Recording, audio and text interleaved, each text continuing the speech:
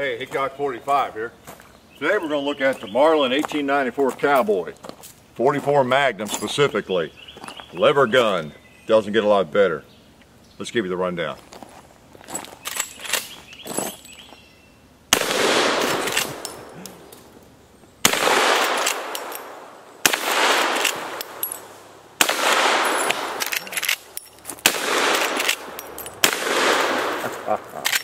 Nice, nice.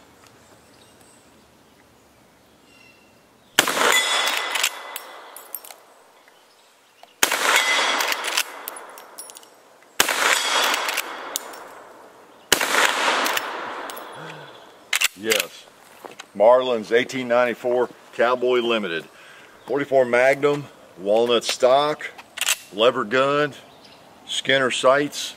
It's a sweet little piece of hardware. Let's take a look at it a little bit closer and reload it.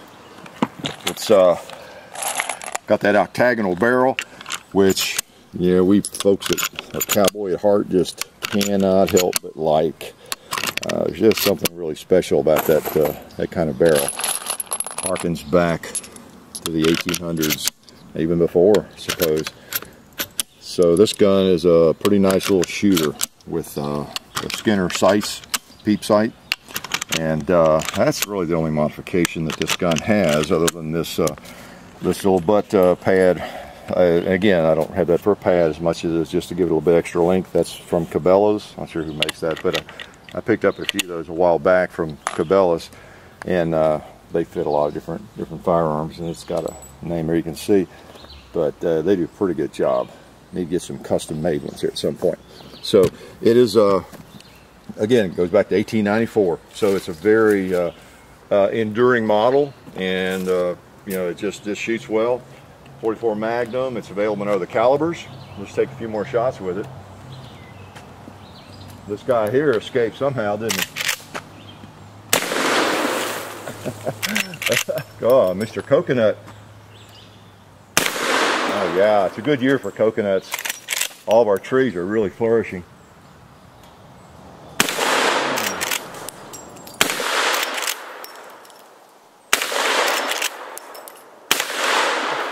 Ah, 2 with 1 shot, not bad. Ooh, goat meat.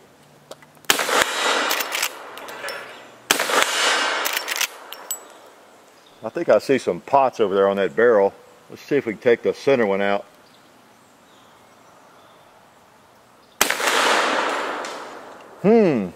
That was some special ammunition. Had 3 slugs in it.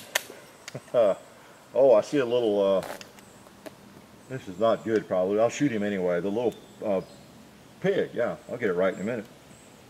Over there on that board. I think I hit the board. Yeah, well, if he falls, he counts, right? When I used to do long range metallic silhouette shooting, as long as the animal fell, it's the one you were shooting at, you got credit. So what else about this gun? This is a later model gun. You got your crossbolt safety, which a lot of purists don't like, where you push that over, that's safe, and then you push it over for fire. Most traditionalists feel like the hammer is safe enough, and of course what's between your ears is your main safety. But that's about the only addition that is a little bit distasteful to some people. Holds 10 rounds in a magazine, a 44 Magnum. I think with 44 Special you can get an extra round or 2, probably just 1 extra round in there. It does okay with 44 Special, but it feeds better and cycles better with 44 Magnum. These particular rounds I'm firing, again, the versatility of the 44 Magnum, let me load one, Gavin, is that you can load a variety of rounds. And these are 300 grain. These are pretty stiff. These are warm. This is kind of like what I shoot in my 45 caliber version of this. 45 Colt. I've got some hot, heavy rounds. And you notice how they took those goats down. There was no teetering and eventually falling, was there? So they do the job. And of course we got some factory rounds, so we'll take a couple more of these. And you notice the sights are really on. So let's just take a couple more animals, and then we'll come on. Let's just hit the gong. I don't want the gong to feel neglected.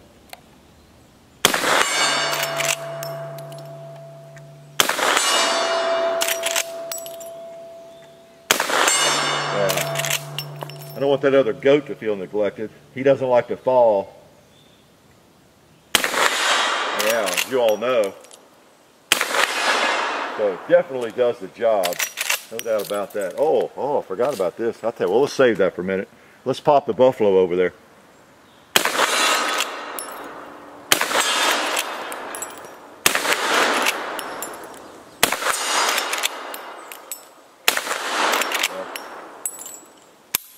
Messing around. I mean, you just can't miss with this gun. Let's shoot a couple of factory rounds. These are some blazers.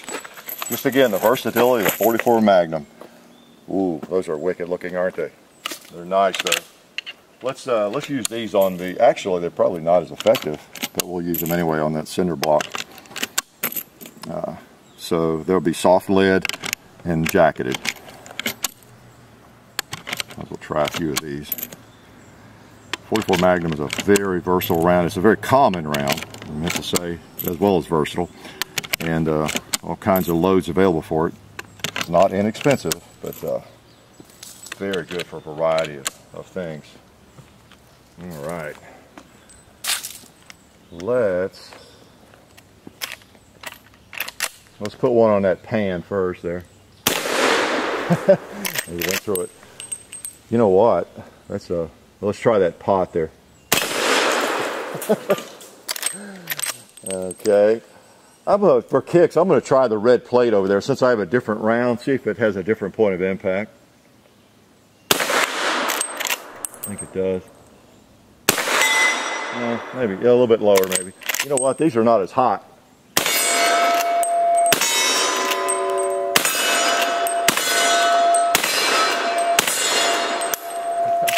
See, with a lever gun, you're not unarmed. Now I'm going to put 4 or 5 more in of these heavy ones. Even though those are hot factory loads, these are actually hotter. So we're going to put that cinder block out of his misery with these 300 grain hard cast bullets. If you don't know what hard cast means, there's a guy on YouTube named Hickok45 that tells you all about that in a video. Okay, hard cast, hard lead, as opposed to pure lead, soft lead. Check out his basics playlist. He's a little crazy, but there's a few things there you can learn. All right, we'll see if we can pick off the coconut. And I think that's our last one. We're going to go pick a couple more. All right, let's see if we can just skin him right off there. All right, get him while he's moving. All right, cinder block, I hate to do this to you.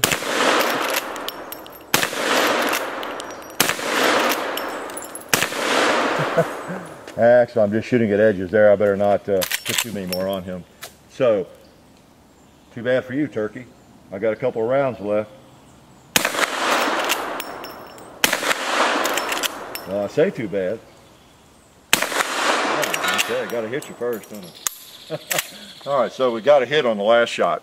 So, this is, again, the Marlin 1894 Cowboy Limited. It is a really fun gun to shoot and something you can just do about anything with. You want it to target shoot, hunt, it's a beauty. Octagonal barrel, Skinner sights, wouldn't trade it for anything. I really like it. So hope you got some good information and you enjoyed that little rundown on the Marlin 1894 Cowboy. Life is good.